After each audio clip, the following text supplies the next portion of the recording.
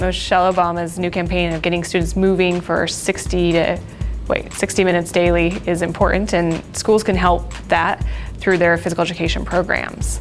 At the elementary and the middle school levels, I think, they do get more opportunities to be active, but when they get older and they're getting less active in general, we're giving them less physical education time. So we need to figure out ways to support that. Well, I would take PE, I just don't like dressing out every day. I just have a problem with that. So.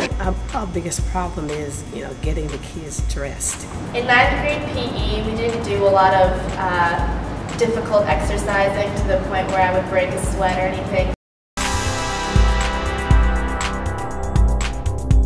Hi, my name is Bobby Parsons. I'm a physical education teacher at T.C. Williams High School.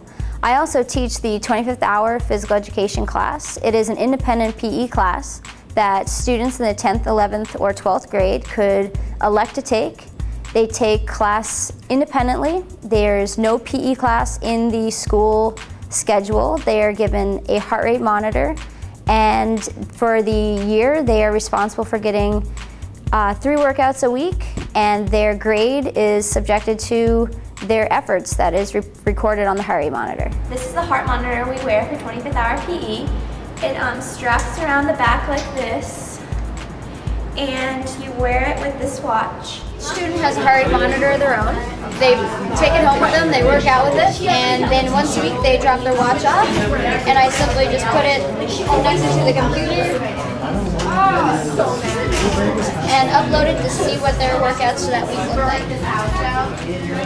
So here's one of my students. She's got obviously 3 workouts in, and you can see that they're all in length, the appropriate amount.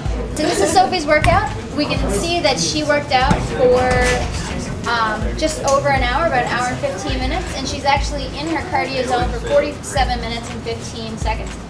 I'm not extremely self-motivated, so I won't go home and say, oh, well, today I actually want to do this, unless I'm really in the mood to do something.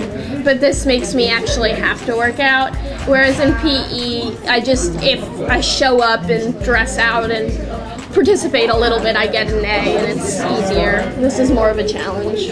What motivates me most is probably getting to watch your heart rate on the monitor. Like, it's really cool. So in the beginning there was a little bit of relaxed idea about the class, but as they started to realize that their grade really does depend on their workouts and their effort, they started to step it up a notch. The 25th hour really does a great job of what physical education is supposed to be about.